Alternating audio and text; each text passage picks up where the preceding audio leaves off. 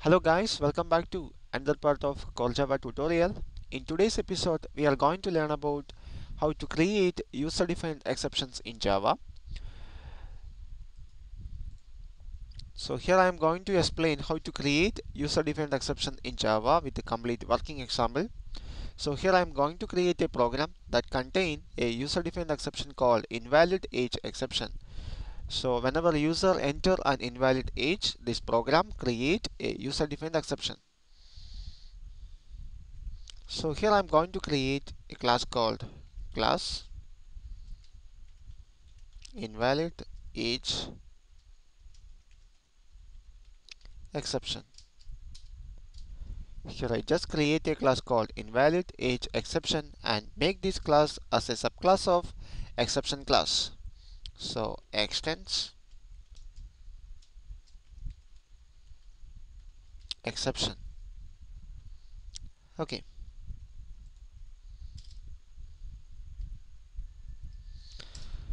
Now here I create another class called class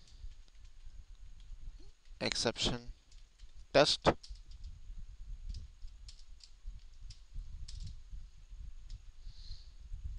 and here is the main class public class exception demo that must contain the main method. So public static void main string args. Okay, so here there are three classes. First one is an invalid age exception class, and second one is an exception test class, and that one is the public class called exception demo. So here I am going to create a method here. So public void process, and that access that contain an argument called int age, and in this method I am going to validate the age using an if loop. If value of the variable age greater than 110, that means if user enter an age greater than 110, here in this situation we are going to generate that user defined exception. So here I am going to throw that exception, throw new invalid age exception. So here I just throw that exception called throw new invalid age exception. Okay, so now I'm going to create a constructor on the exception class. That means a user defined exception class. So here is the constructor public invalid age exception. Here is the constructor of that class, and here I'm just invoke the superclass method super. I just pass an exception message here, invalid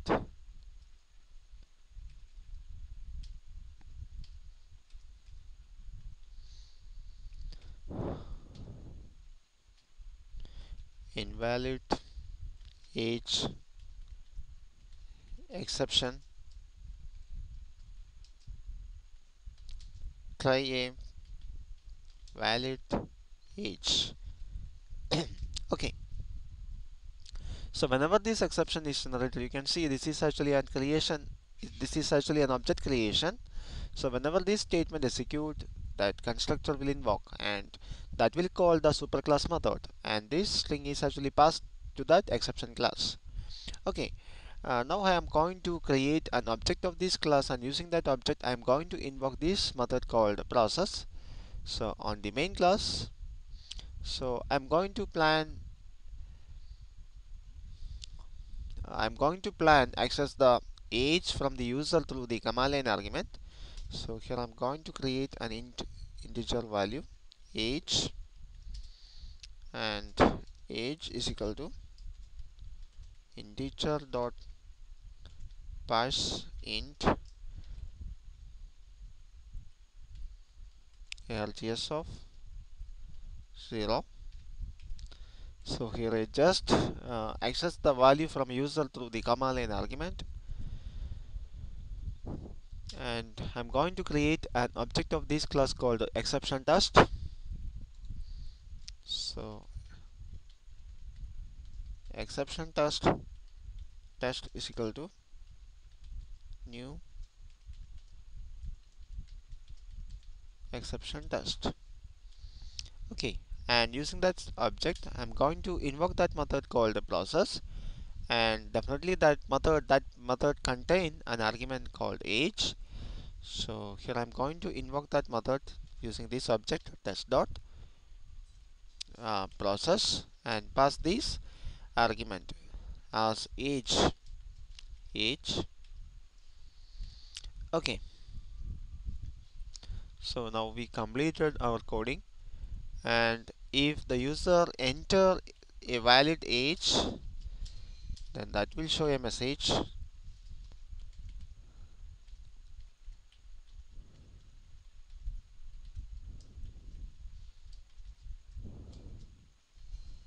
process success. Okay, now I am going to so in this program there are three classes. First one is a user defined exception class called invalid age exception that extend the exception class, and in that class we create a constructor that pass a string to the parent class method using the super keyword, and in the second class we create a method that actually generate an exception called invalid age exception. We throw this and throw that exception here, and on the main class we just create an object of that second class, and using that object we just invoke that method. So one more thing, we need to throw that exception here, throws invalid age exception. So whenever this method throws that exception that is quoted on the main method, so here also we are not we are not handling that method, that exception here. So main method also throws that exception to the JVM, throws invalid age exception. So now that exception is quoted on JVM, and JVM handle that exception. So here I'm going to save this program, save as. I'm going to save it in D drive. In D drive there is a folder called programs, and name of that public class is exception demo. Exception demo.java, and save as Java source file and save it. Now I'm going to compile the program. So plus F6. So Java C exception demo.java. Now we just compile the program. Okay, there is no errors present on this program. Now we can run the program. So again I plus F6. Now I'm going to run the program. So Java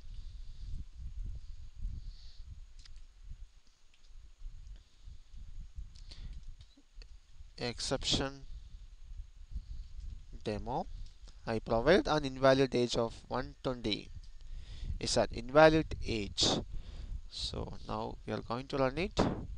Now you can see that this exception is actually quoted on the JVM, and you can see exception entered the main, and that is invalid age exception try a valid age. Actually this is printed by the JVM, and now that exception is handled by JVM. So you can, it's also possible to handle the exception using a try catch block here. So here I'm not throws this to the JVM. Here I'm going to handle it using a try catch block. So here I'm going to place the throw statement in a try catch block. Try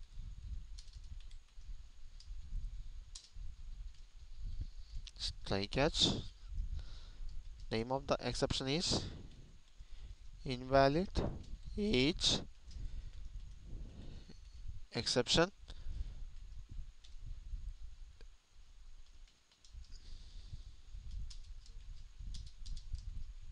Okay, just print out that object system dot out dot println. Just print out that object. Okay, now again I save it, and now I'm going to compile it again.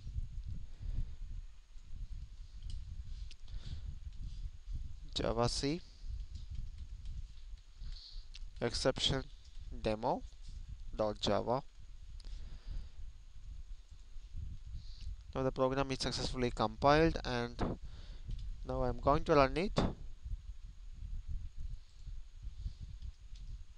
Java exception demo with an invalid age of 130. Okay, now you can see that now the exception is handled in the program itself, and invalid age exception, and it is this message is actually printed from the object of that exception class. Guys, this is how we create user defined exception in Java. You will get the complete source code from my blog. My blog URL is given under the description of this video. Please subscribe my channel now for getting more video updates.